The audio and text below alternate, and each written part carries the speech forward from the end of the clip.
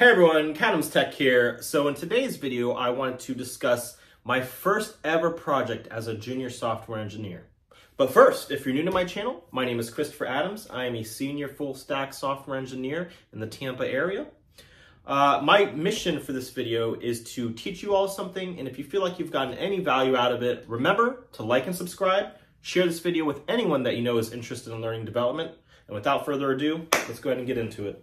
Okay, so the first ever project I was assigned was when my uncle approached me and he said, hey, I need a website for my lawn maintenance business, right? At the time, I only knew HTML, CSS, and JavaScript, the basics of the front end, and I would put together some really ugly looking sites from scratch, writing all custom code. I had thousands of lines of custom CSS that I would write to respond to different breakpoints for different screen sizes. I wrote these custom media queries. And then I wrote some HTML from scratch. I wrote a lot of vanilla JavaScript, so tons of files with all this, tons of JavaScript code. And I would learn to manipulate the DOM. So I do simple things like, hey, if I hover over this text, change it to a different color, make it larger, just do stuff like that, which is now super easy to do in CSS. But at the time, it was more like, hey, it's okay to hook into CSS with JavaScript. So I never touched any backend code at all, never wrote anything on the server, right? But what my uncle wanted was a lawn maintenance page that had all of his information, had some images, so it was a lot of static stuff. But he also wanted the ability to have a blog post, right? So he wanted to be able to create blog posts, edit blog posts, delete blog posts, like all the basic CRUD operations, right?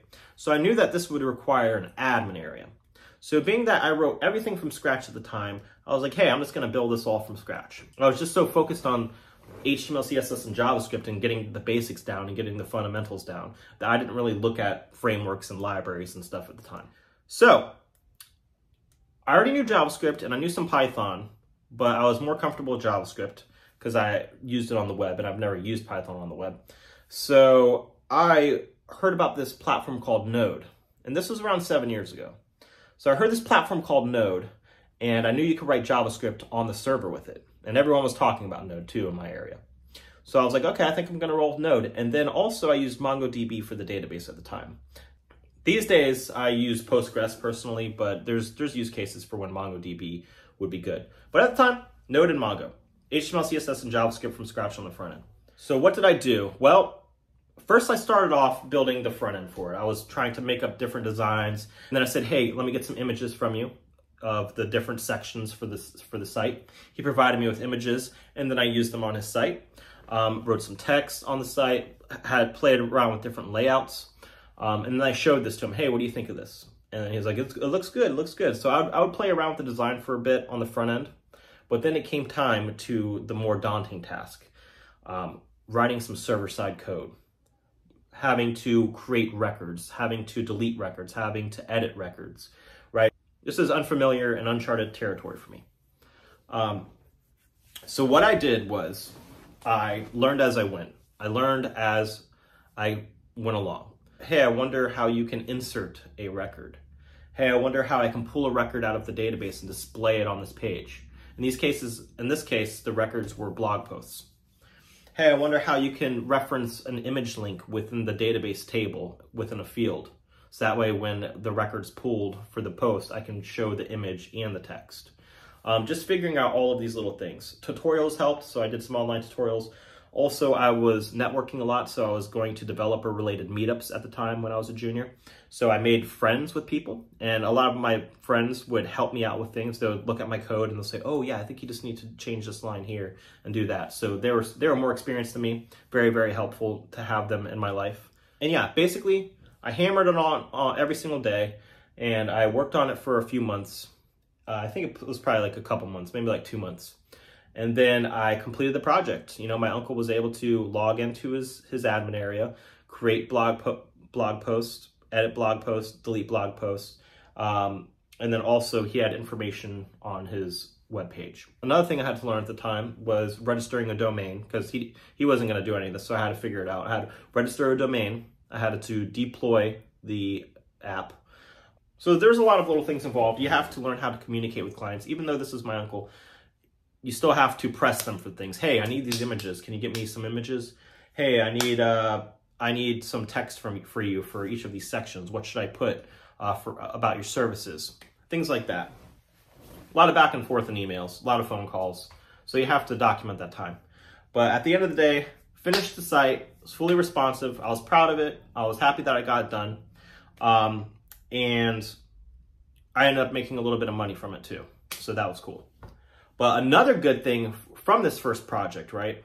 This first thing I was ever assigned as a junior software engineer, was that I got to use it during the interview process for my first actual official job working at a workplace.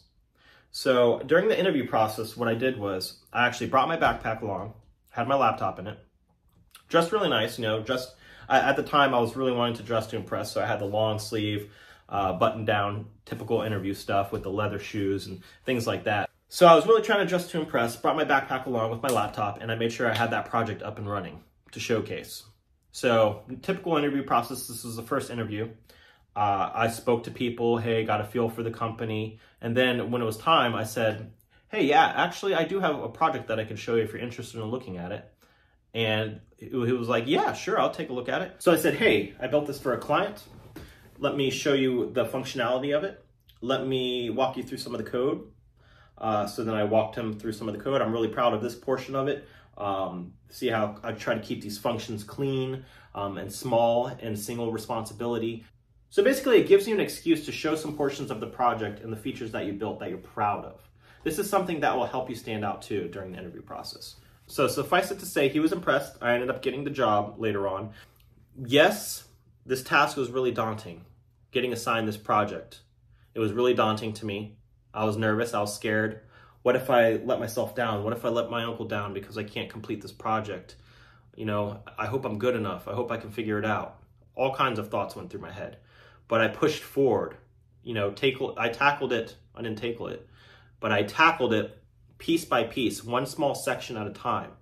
And I conquered it. Because if I looked at the big project itself, it wasn't a big project. But at the time, to me, it was bigger because it was the biggest thing I've ever worked on. But if I just look at the overall project itself, it's very overwhelming. It was very, very overwhelming. It's like, man, I don't know if I can actually complete this. This is crazy. But if you break it up and chunk it into bits, it's so you can breathe easy. You can actually see yourself conquering and completing tasks and getting just that much closer. So this very story is one of the reasons that in a lot of my videos I say, hey, you should ask a friend or family member if they would like an app or a web app and build it for them. Don't take on anything too big, but try and make it small and reasonable. And when you're a junior just learning, try and pace yourself. Try to just keep it small so you can complete it, so you can gain traction. So that's the story of my first ever project assigned to me as a junior software engineer. I hope you all have found this useful. I have a lot more content coming out soon. Remember to like and subscribe, to share this with anyone that you know is interested in learning development. Until next time, see you all.